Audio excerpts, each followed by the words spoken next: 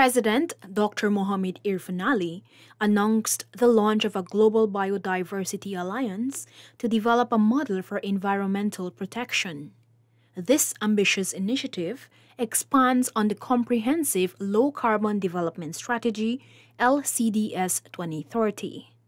The announcement was made at the 79th session of the United Nations General Assembly, held in New York on Wednesday. We will convene the first Global Biodiversity Alliance Summit in 2025, which will focus on creating a market for biodiversity credits, scaling biodiversity conservation debt swaps, accelerating biodiversity bonds, establishing a blueprint for biodiversity taxonomies, and promoting nature-positive action.